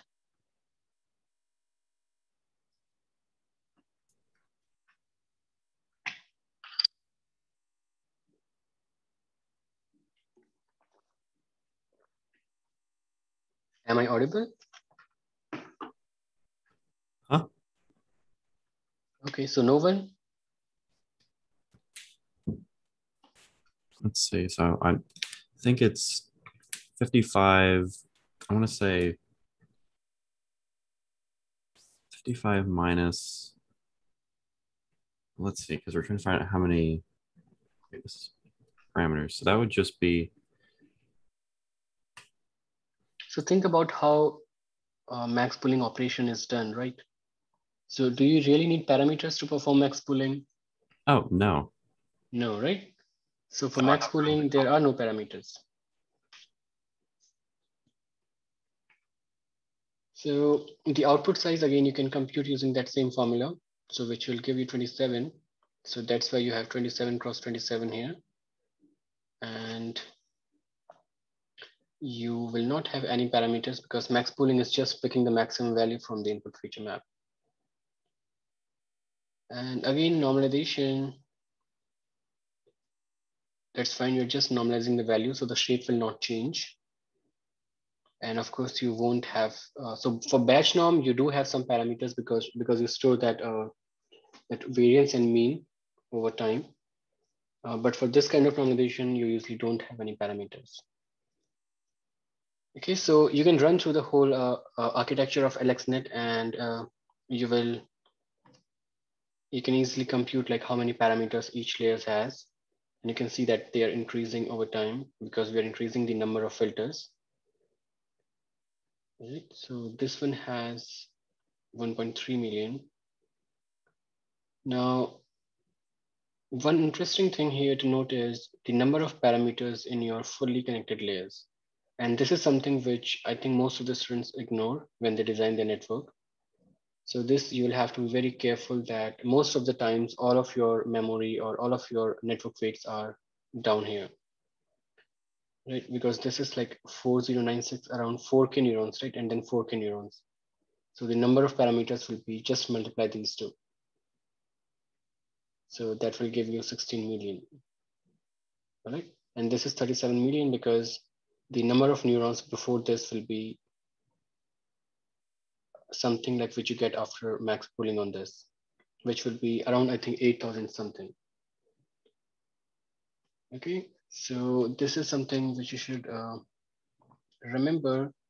And so any question before we quickly try to cover this network training part? All right, good. I will take that as a no. So now the question is, it's fine. Convolution is doing all this operation. Then the question is, how do we train these networks? And by train, we mean like we need to learn those kernels. Okay. So the first thing is we should have a good estimate about how good our network is doing. And we do that using a loss function. So loss function will tell you whether your network is performing good or it's performing bad. And based on that, you actually train your network, which is also called optimization. So if, and the idea or the intuition is if your network is doing pretty bad, you need to adjust your weights in the network. It means your weights are not right. And if your network is doing pretty good, like close to good, then it means that, okay, you are close enough, your network weights are okay, but a slight modification might be required. So that's the intuition, and that's how we use like the loss function or the loss value to update our weights. So this is like a very general formulation of a loss function. So X will be your input, W is your network parameters, and F is like a function, which is your network. So if you pass the input and network weights into your network, you will get some kind of prediction. And what you do is you compare this prediction with this actual ground truth, yi. So if it's pretty close to yi, it's doing pretty well. If it's far away from this yi, it's doing bad. And that's what this loss function is going to determine. Okay, and there are different ways how you can compute this loss. So standard one is cross entropy. So how it works is you have the ground truth, you have the prediction, and you just compute the log of this and multiply. And these are like for the negative samples. Okay, so I'm not going to go into detail like how this cross entropy works, but just try to understand like this is the equation and how this is how you put everything together. Okay, so this will be the ground truth, this will be the predicted value. And again, this is the ground truth, this is the predicted value. So the idea is when your predicted value is close to your ground truth, then this should give a value close to 0. And if your ground truth is actually far away from your predicted value, then this should give a very high value. All right. So that's the idea behind cross entropy. And again, you can have KL divergence, which is fine. And many other loss functions like mean squared loss, you can have just L1 norm, just compute the distance between them and take the, yes. On that last slide,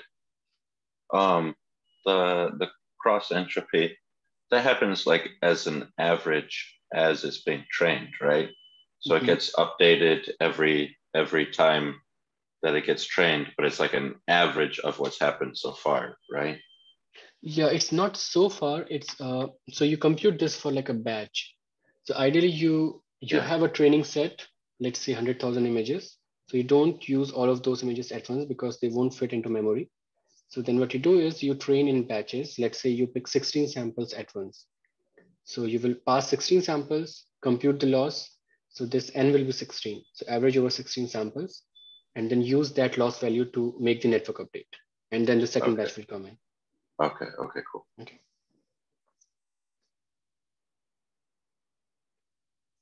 So some other concepts are like overfitting and underfitting. And the idea is if you have too many parameters, then you might be just overfitting to your training data. And the network might not perform well on testing data. And underfitting is you don't have enough parameters. and you don't have the capability to learn on the data, which is like too complex. Okay, so the plot here I'm showing, it's just a right fit. The orange square dots are like the training samples, and the blue curve is something which the network has learned. Okay, and this is again the same set of training samples, the same orange boxes you can see, and this curve here is like what the network learns, and you can see that the network is trying to go through each and every sample very perfectly. So this is kind of overfitting. Now what will happen is, if you compute loss using this function, you will get a very high, not a very high value, but somewhat like a positive value, right? Because most of these samples are far away from this curve. So the loss value here will be much higher than the loss value here, because in this one, the curve is perfectly going through those classes. So this is another reason loss is always not the right term to look into when you are trying to estimate how good a network is doing. So because it might be just overfitting. And what will happen is this will perform very poorly in test set. So you can think about this. Let's say I have a testing sample which is at this location, right? Which is kind of in this distribution, but from this point of view, it's like far away from this curve, right? But if you have a point here, it will be right over this curve. So in this one, it's trying to learn the distribution. In this one, it's trying to just learn every sample, which is not the right thing. Okay, the other thing is underfitting. So if you just fit it using a straight line, then you can see that again, this is not like the distribution we had. Now, if you think about this like in terms of number of parameters, so this is just a straight line. You just need 2 parameters, right, to define a straight line. And this is a curve. Maybe you need 1 more. And to have this high order polynomial, you might need maybe 7 or 8 different parameters, right? So this is just a visualization, but this applies to your network as well.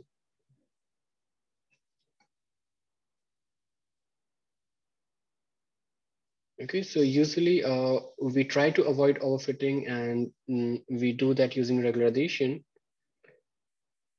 And probably let me skip this. You don't have to worry about regularization because I don't think you will need this anyway. Either it will be there by default or so the other things which we discussed, like dropout and batch normalization, they are also used to avoid this regularization. Okay, so that's a nice connection here. And dropout mean you can think about like if you're turning off the neurons stochastically, then you're avoiding like your network to memorize your input data. So that was the intuition there. And so let me actually cover this. So regularization is nothing but what it's trying to do is it's trying to limit the value of the weights you're learning. And the reason is if you have kernels which have like very high weights, then they will influence like the output a lot. All right. And if you have weights which are very smaller, then they won't have any effect in the final output, because at the end, it's just a function, right? You are doing linear combinations, doing multiplication, taking average. So having bigger values will also always influence like the output you're getting. So that's what we are trying to do here. We are trying to limit the value what our weights can have. So we're trying to minimize this value. And these are different ways like L1 norm, L2 norm, elastic net. So whatever formulation you want to use, all of them are just trying to reduce like the maximum value your weights can get. So now the idea is we want to optimize, perform that optimization. We want to minimize that cost. And the algorithm we use is gradient descent. So I will quickly cover this because this is really interesting. I really like this formulation. All right. So when you're computing a loss, that's a function. So let's assume that it's just a 2D function, and you can generalize that to high dimension. And this is our function. Now, when you're at a certain stage in your training, then you might have certain weights, then that function will give you some values, right? Let's say you are at this location.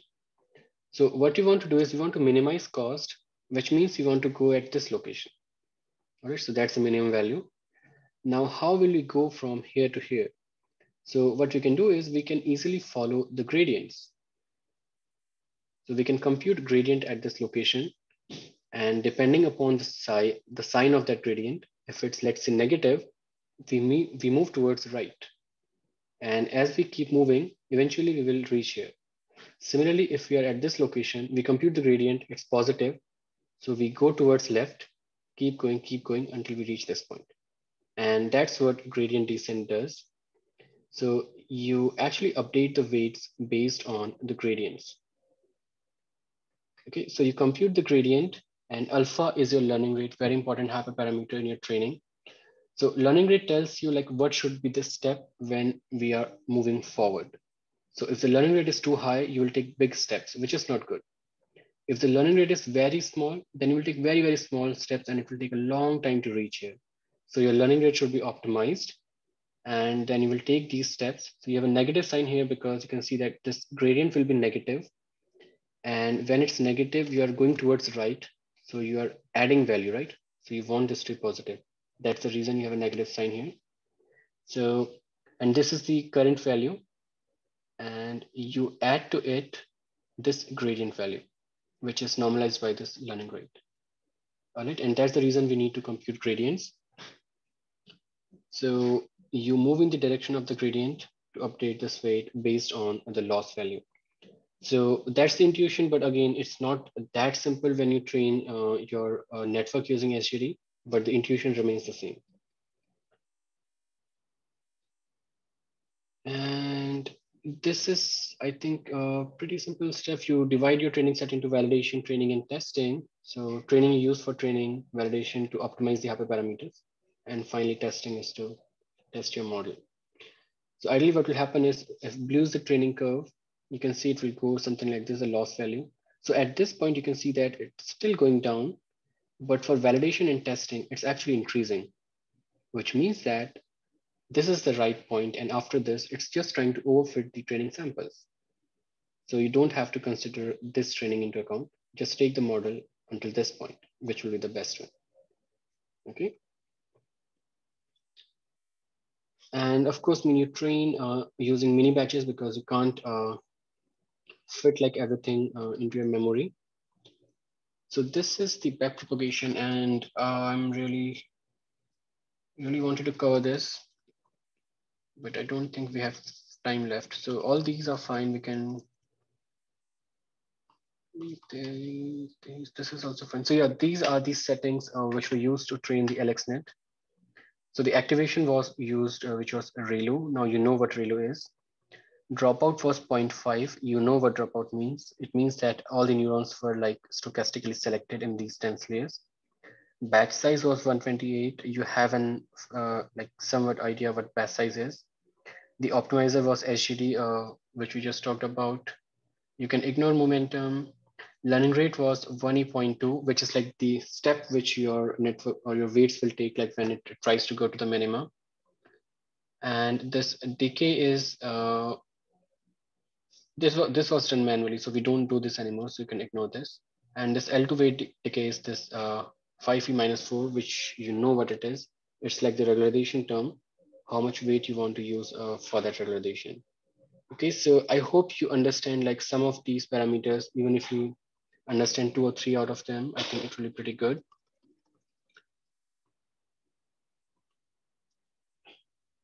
So this is just chain rule because probably just leave it.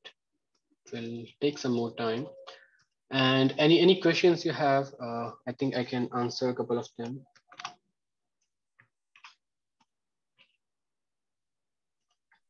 So what is the difference between the valid and the test accuracy? So validation, ideally, again, it depends like whether you have that available or not. Validation is something which you can use and try to tune your hyperparameters. So hyperparameters like your learning rate, like your batch size.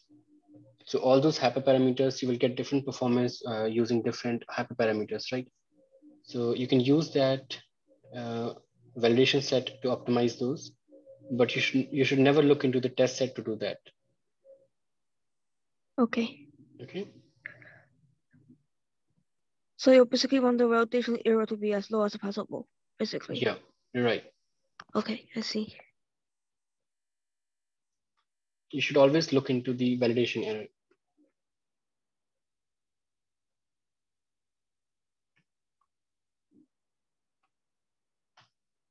So yeah, it's fine. I think you will be here for a couple of months, right? So if you have any questions in what we covered today, feel free to write me an email.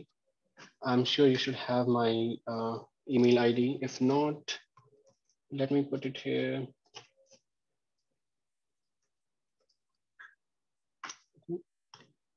And so yeah, that's all I have. So I'll have to jump to another meeting. Sorry about that. So any last minute, any question, anything you want to say? All right, great. Thank you very much. Let's end it here. Thanks, I'll see you, I Professor. think, Have a on good one. Friday. Thank you so Yeah, much. have a good This one. was really interesting. All right, great. Thank you. Bye. Until next time. Thank you.